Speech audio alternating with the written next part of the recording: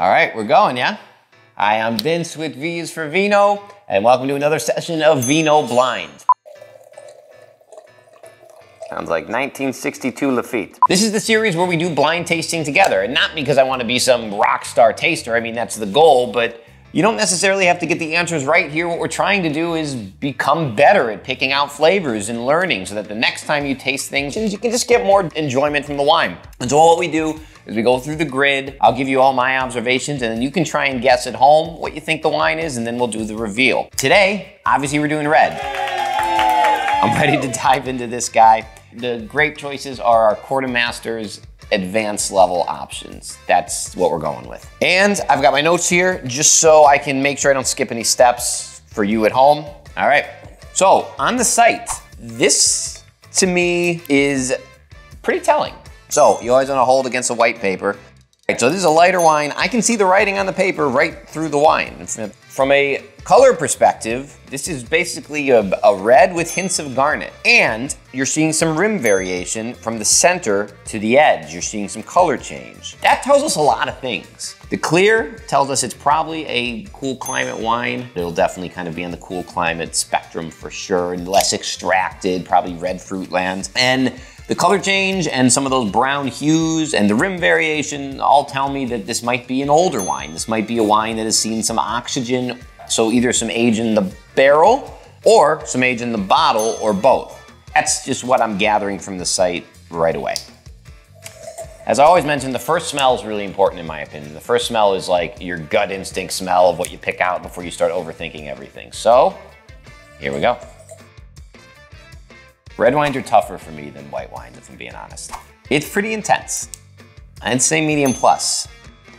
It smells strong. It smells rustic. I know that's not a technical wine term, but I get a lot of rustic character from this. And there is a country that gives me these rustic wines pretty often. We'll get there. Is it young or old? I already told you I think it's kind of got, it's either old or it's got oak aging on it, one of the two. I don't get fruit a ton. I mean, obviously there's fruit character and it's red fruit or it's dark red fruit, in my opinion, but this is earthy, man. This is earthy. Soil / smokes. Fruit's coming through a little bit as it opens up. Raspberries, cherries, maybe some like black cherry. All right, to sum up, medium plus intensity. I think this is kind of old wine, or at the very least it's seen some oak for some oxygen. Fruit color is pretty red, at least on the nose. Fruit character, like maybe a little, like it's fresh. Fresh, I would just say fresh, ripe. Floral notes, yes, kind of rosy. And then good earth character, kind of dirt, potting soil thing going. Not a ton of spice, but that might change when I get on the palate. Let's dive in on the palate. Wow, pepper. Pepper, pepper, pepper. I don't think that's necessarily gonna change what I thought it was. You know, so pepper is a thing we associate with Syrah. I don't think this is gonna be Syrah because I don't get blue fruit. And tannin. It's my first gut impressions. So let's go down the list. Any flavors, anything new? Yes, pepper, pepper. Bitter, tannin, a lot of it, drying my mouth out. I mean, tannin, I would say high tannin. Acid. High. It's just tart, for sure. The acidity is, let's say medium plus. Body. So where it gets a little tough. From a body perspective, this feels pretty light to me, but then the backbone from the tannin bumps it. If there was no tannin, this is a light body wine. But that tannin just kind of gives it that oomph. I'd say it's a medium body. Alcohol, medium, probably 14%. The finish and the complexity. I want to say medium minus on the finish. It's not the most complex wine. I'd say medium complexity, medium minus finish. Man, that tannin is just screaming at you. All right, let's go into our initial conclusion. Old world or new world? If this is new world, I will be just very, very shocked. This is an old world wine. Cool climate or warm climate, definitely cool. I'm not really talking that much about the fruit. The acid is high, the tannin is high. I'm not getting new oak. There might be oak on this, but it is more used oak. Possible grapes. Here's where it gets tough. So let's go down the list real quick. Is it Cab Sauv? No, the body in alcohol and not high enough, no black fruits. Is it Cabernet Franc? No, way too much tannin. Is it Carmenere? No, no greenness and not enough body. Is it Amarone? No way. It's not big enough body or dried character. Is it Gamay? Again, way too much tannin. Check that off. Is it GSM? No, not enough body, not enough complexity. Malbec, it's not New World, and they really only make Malbec in the New World with the exception of a little bit in France, so it's not Malbec. Is it Merlot? No, not plummy enough, not plushy enough, too much tannin, too red fruits. Is it Nebbiolo? This is my initial guess. Let's come back to that. Is it Pinot Noir? Way too much tannin. Is it Sangiovese? Maybe. Is it Syrah? Maybe, and we'll come back to it. Is it Tempranillo? It could be. Like, we're talking red fruit and we are talking tannin, but I don't get any American oak hallmarks, and the tannin is so high, the body's so light. Is it Zinfandel? No. Again, too light. So, we are down to 3 grapes. We're down to Nebbiolo, Sangiovese, and Syrah. The only thing that really made me think it might be Syrah was just that over-the-top pepper character, but that might be spice from oak, right? Maybe I'm confusing that with spice from oak, so I don't think it's Syrah. I wouldn't be totally shocked if it was Northern Rhone Syrah, but I mean, that's a lot of tannin for a Northern Rhone Syrah. Also the age, like, that looks like oak influence, and I don't think it had this much oak. So I'm gonna say no. Plus, I started off, what was my gut? My gut said right away, this is rustic. Well, who makes rustic wines? I always think of Italy. I think of Italy every time I go into, the Italians are excited because I'm going to Italy. My crew is Italian. So, yeah, I think this is Sangiovese or Nebbiolo. And I always get these two confused. I should have learned from my last tasting that I did. My gut said from the beginning it was Nebbiolo because of the wild difference in color and variation, because of the light tart fruits, because of the over-the-top, kick-you-in-the-face tannin structure. Sangiovese I'd expect to be riper, some different fruit character. My gut says this is Nebbiolo. So, let's go with our grape, Nebbiolo. Do I think this is Barolo or Barbaresco? So, Barolo is known as the king, Barbaresco is known as the queen.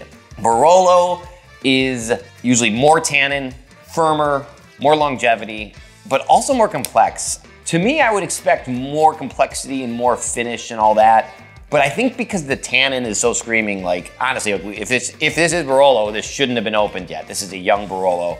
And that's what I think it is. Barbaresco is known as the softer of the two. So I think this is Barolo. You seem pretty sure. I seem pretty sure, yeah, I do, because I'm doing this new thing where I go with my gut. If it's Sangiovese or Syrah, I won't be totally shocked. But there's just so much tannin structure. The fruit character is so red. I think that earthiness I'm getting is like a tar character, which is very common. I mentioned roses even before I thought it was Nebbiolo. It could be Sangiovese. It's light for Sangiovese though. I mean, Sangiovese is light, but it's not like this light typically. Now you got me second guessing myself. I was sure. I'm still gonna go with it. And if I'm wrong, I'm wrong. Quality or price? I don't think this is a reserve or anything like that. I think this is Barolo, regular level, and I think it's gonna be a $42 bottle of wine.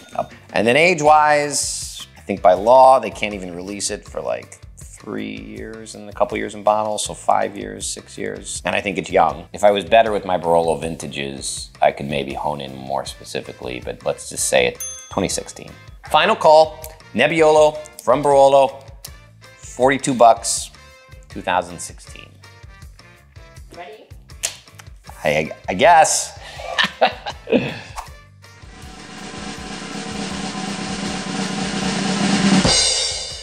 Hey! Boom! And I was only a year off. Wow, I nailed it. You know why? Because of practice. Because the last time I got something I thought was Barolo and I messed it up and I learned. So it's a key, you gotta practice. Wow, I'm very, very happy. I was 1 year off. Do you know how much this bottle was? $28.99. 28. So that's cheap for Barolo. This is, like, Barolo should be more expensive. So hence why I was like, oh, you know, this is not the most complex wine I've ever had. Bravo. Bravo to me. I'll pat myself on the back for that one. Barolo can be a giveaway when it's young because of that screaming tannin. I mean, there's no wines that really have that other than Barolo. Now, would this wine will round out a bit time and be a tougher blind? Absolutely. Like, Italian wines are rustic. French wines are the classic old world, but they're polished. Tried enough Italian wines to know. I was like, this is Italy. That was a fun one. Let's keep them coming. Thanks, we'll see you guys next time on Vino Blind. We'll do more of these. I hope you had fun. Hey, just a quick 15-second commercial to tell you about our Vino VIP Club. We're independently produced and we're supported by viewers like you. So if you have a moment, check it out. We do early access to all our videos for our VIP members, our YouTube videos, and our full episodes. We do monthly raffles and giveaways. We do quarterly Zoom hangouts where you get to hang out with me and chat. Members only videos that are exclusive to our members and a whole bunch more. So if you have a moment, please consider supporting. You can click the link above or you can head to viasforvino.com/VIP to sign up.